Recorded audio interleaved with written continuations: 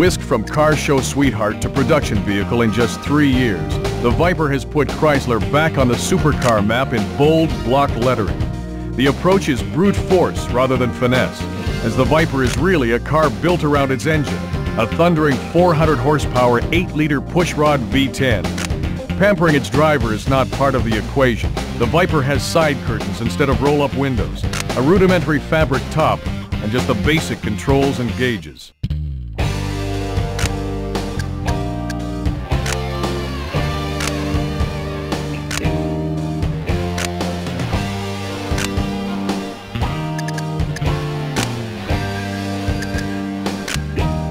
By far the largest production car engine sold in the U.S. today, the Viper's 8-liter all-aluminum V10 shares the architecture of Chrysler's small block 360 cubic inch V8, but with 2 more cylinders grafted on.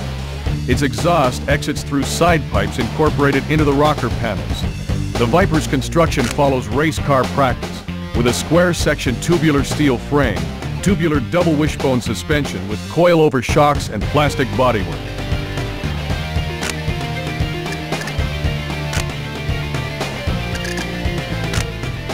With its short wheelbase and an impressive 450 pound-feet of torque, the Viper can feel twitchy when exiting low-speed corners if you're not smooth on the throttle.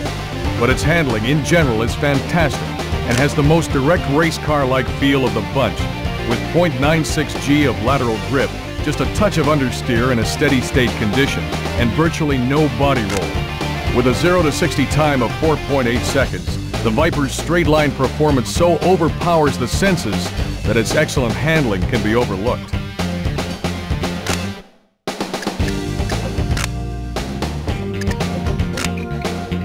Although claimed by some to be Chrysler's first true 2-seat sports car, the Viper is based on the history of sports car designs dating back over 40 years. The first of these was the 1952 Chrysler Hemi-powered Cunningham C2R sports racer, which despite its limited production run, has been cited as the grandfather of the Viper. Perhaps the greatest inspiration came from the legendary Shelby Cobra of the 60s, whose success was based on a formula developed by its creator, Carroll Shelby. He took British-built AC Roadsters and bolted in massive 289 and 427 cubic inch V8s.